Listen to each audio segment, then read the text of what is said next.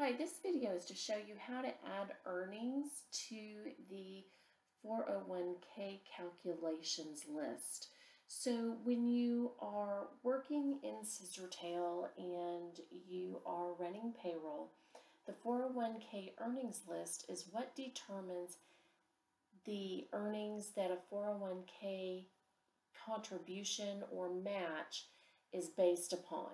So what we need to do to ensure that those items are in the correct list, if we create new earnings, is to add them to the list. So let's go to the hamburger, and I'm going to type in earnings,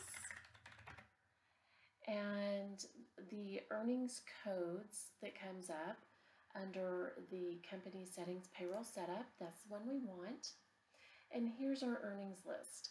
So what we want to do is under any of these items, you can click the pencil, and at the bottom of the screen, you'll see all of the different lists that are out there.